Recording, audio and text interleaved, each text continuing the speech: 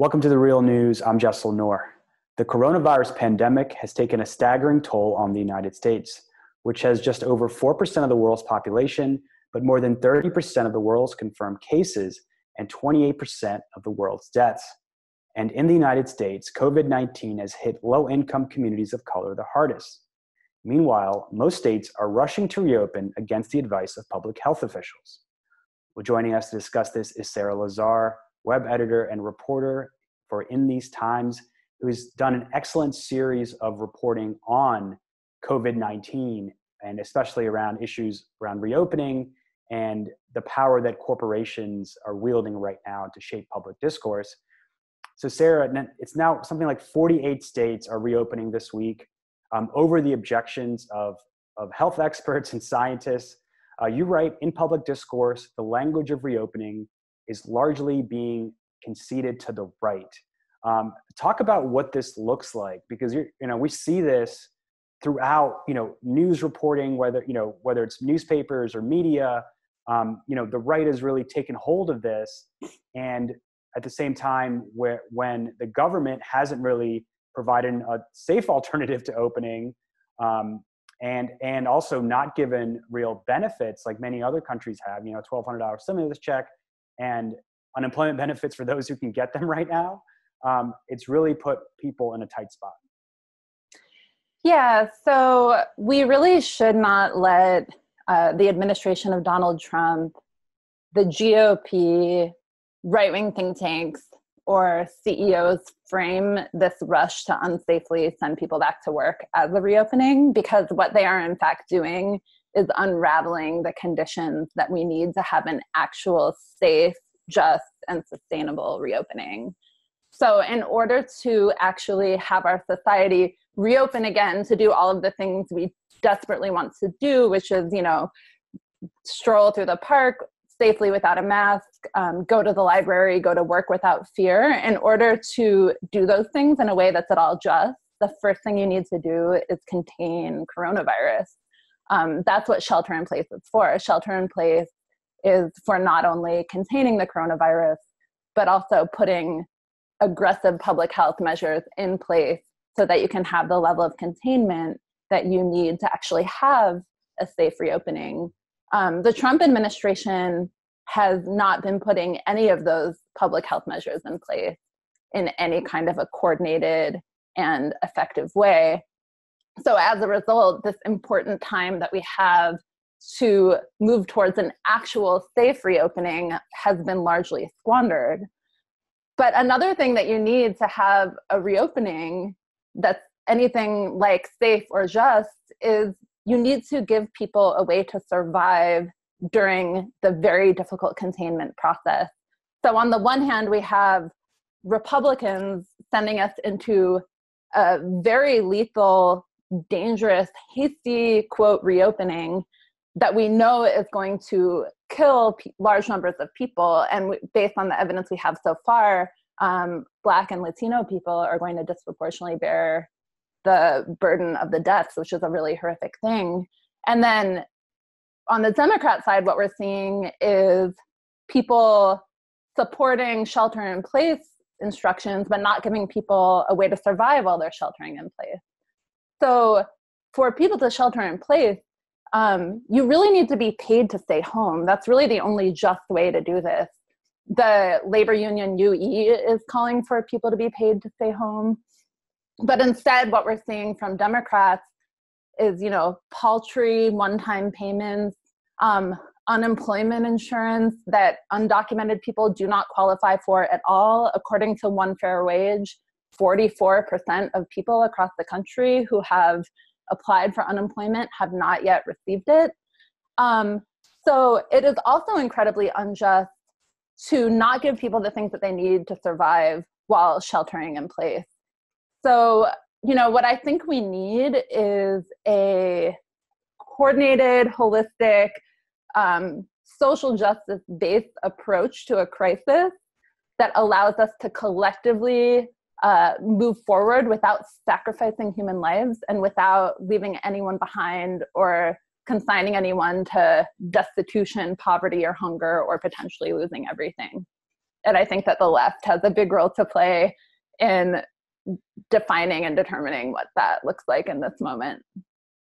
So one thing that I think a lot of us noticed is how, you had, especially on May Day, you had workers protesting around the country and around the world saying that, we're being forced to go into, essential workers being forced to go in and work under very unsafe conditions. And that got little media coverage compared to these reopen protests, which are astroturf because, similar to the way the Tea Party, in 2010 under President Obama, claimed to be this organic grassroots movement. There's actually evidence now that these reopen protests are funded by some of the wealthiest, most corrupt, organizations on the planet. And you write, with the funding from the Koch Foundation, ExxonMobil, and a bevy of wealthy donors, the Heritage Foundation is at the center of the political efforts to prematurely restart the economy. Talk about who these groups are and also what they're doing to sort of pull these strings to really astroturf these protests that are ongoing to this day. Even as 48 states have started to reopen, they're pushing for a rapider and wider reopening. So just to be clear, there are several Koch-funded think tanks, the Heritage Foundation, ALEC, Americans for Prosperity. They have at least publicly distanced themselves from the actual reopen protests. There was a Politico article that came out a few weeks ago in which Koch-funded orgs tried to distance themselves from the protests. Those protests are still being astroturfed by wealthy organizations. For example, FreedomWorks is highly involved in those protests, as well as white supremacist organizations. But the Koch-funded think tanks, while publicly disavowing the actual protests, are doing incredibly aggressive lobbying and advocacy work, pushing for an unsafe sending of people back to work. So, they are on legislator calls, they are lobbying, they are getting op-eds placed in outlets. They are, the Heritage Foundation is very influential in the Trump administration. It actually had a role in the Trump administration's transition team, along with, the Heritage Foundation history goes way back. It was involved in the sort of Reagan-era tax cuts, and has been behind a lot of the really anti-worker, anti-poor people, and racist legislation of our times. For example, the Heritage Foundation claims that it had a big role in pushing Trump to pass work requirements for food stamps. And so a lot of these co-funded organizations that have decades-long histories opposing unions, fighting the gut public programs, have been very aggressive from the outset of the coronavirus crisis, saying we should send people back to work, knowing full well that it's going to mean that people die. And they are essentially continuing what they've always been doing, but they are doing so in escalated conditions because now they've proven that they're willing to call for an unsafe, quote, reopening, knowing that people are going to die. So while they might publicly distance themselves from the actual protests, it's very much part of a similar, or they have similar goals to the protests. And they, you could argue that they're far more influential with the Trump administration and with the Republican Party overall in pushing those goals. And you are totally right that the reopen protests, which were astroturfed and far smaller than the waves of labor militancy and strikes and people being very courageous, have gotten, the quote reopen protests have gotten far more attention, which is really too bad because, workers are being incredibly brave. They're fighting for their lives. They're speaking out. I think there's been this sort of patronizing, head-patting line out there saying, like, essential workers are heroes. And I think, so one of our reporters, Hamilton Nolan, did a piece where he interviewed a bunch of grocery store workers. And a lot of them told him, like, no, I don't want to be risking my life. I'm here against my will. I'm here because I have no other way to survive. I want to live. This is not by choice. And so there's a profound amount of economic coercion just implicit in the way we use the word essential workers, economic coercion, disciplining labor. And I think that the ways that workers are fighting back and organizing and banding together in solidarity in this moment are incredibly powerful and deserve way more coverage. And finally, Sarah, to kind of build off your point about how essential workers, they're being allegedly honored for sacrificing, putting their lives at risk, which many of them don't want to do. But that really made me think of the military flyovers we've been seeing over the hardest hit cities, because these are planes that cost millions of dollars. It costs tens of thousands of dollars per hour to keep them in the air.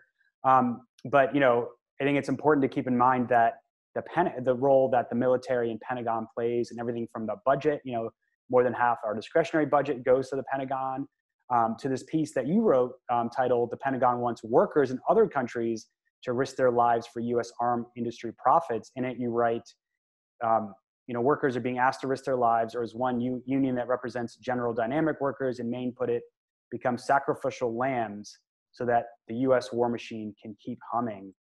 Talk about the union and the workers you talk to, and what that situation is like.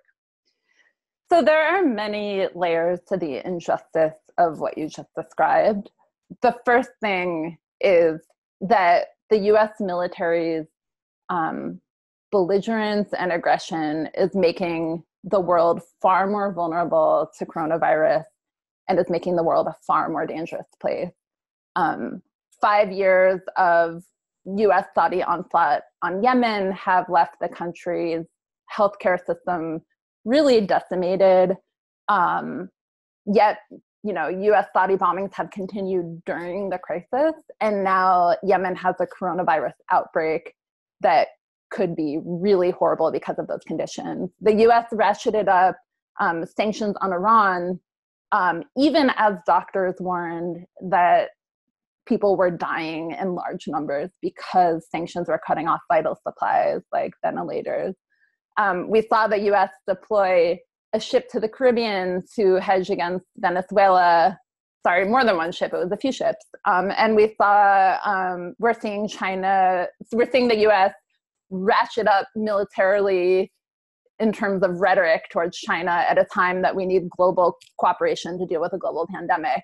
All of these acts of aggression hurt most the people in those countries that are being targeted by aggression, but also hurt the whole world because this is a global pandemic. So an outbreak anywhere affects the whole world everywhere.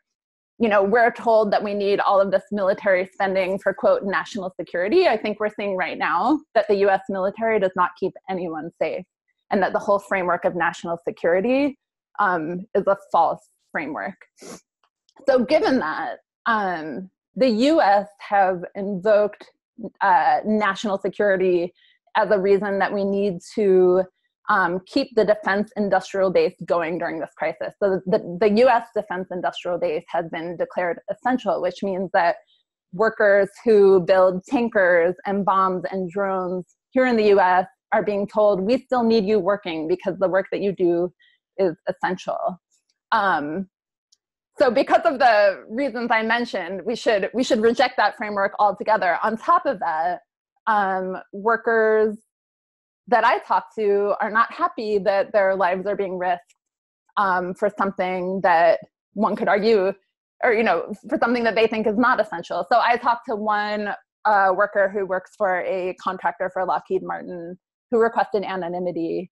And he said that it's really scary. He's going to work every day. He doesn't have social distancing conditions. Someone at his facility had tested positive for coronavirus. As you mentioned, the union that represents General Dynamics workers in Bath, Maine, said that workers are being treated like sacrificial lambs. So all of that is really horrible.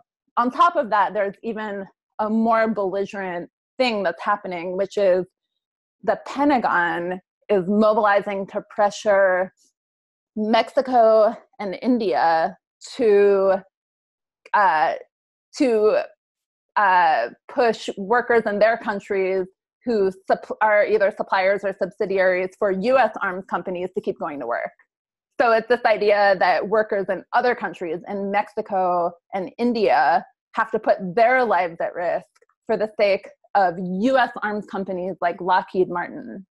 And so, this is just a whole other level of injustice because, poor and working people in the US already don't have very much say about the actions of the US government or military, but a worker in Mexico or India has no say.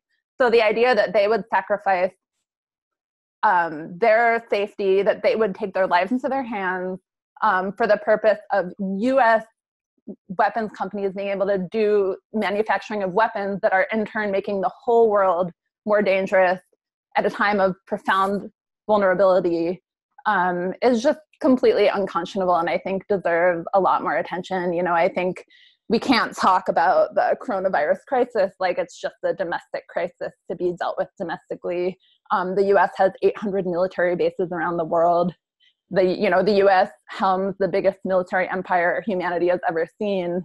That empire needs to be dismantled and needs to right now immediately take its boot off of the neck of people in other parts of the world trying to survive a profound crisis.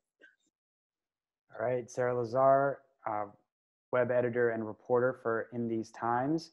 Thank you so much for sharing some of your incredible reporting in these last few months. We know it's a challenging time for everybody, but it's important that we stay connected to these different struggles happening around the world and recognize the role that we can play in helping, or at least decreasing the suffering that's happening in the rest of the world. So thank you so much for joining us. Thank you so much. And thank you for joining us at the Real News Network.